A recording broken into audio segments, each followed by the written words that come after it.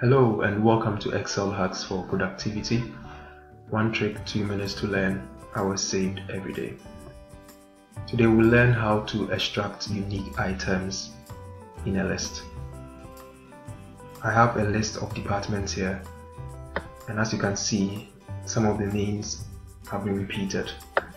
I'd like to extract the unique department names and put them in another part of this worksheet. To do this, I will use Excel's advanced filter. So we'll go through the steps and get this done. So first, I select the original list, which I have done, from A3 to A10. Then I go to the Data tab on the ribbon and then locate the advanced filter icon, which is in the sort and filter group.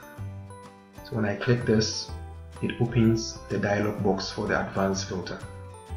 Now I'd like to copy the unique items to another location, so I check copy to another location. My list range is already selected, which is A3 to A10. I don't have any criteria here, so I'll leave this field blank.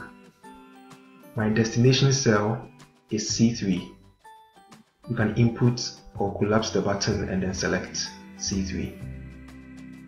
The final thing you do is to check unique records only, so it extracts the unique items. When you are done, you click OK. Now Excel will extract the unique department names and put them in C3. So practice and add it to your list of Excel tricks. Thank you and have a wonderful day.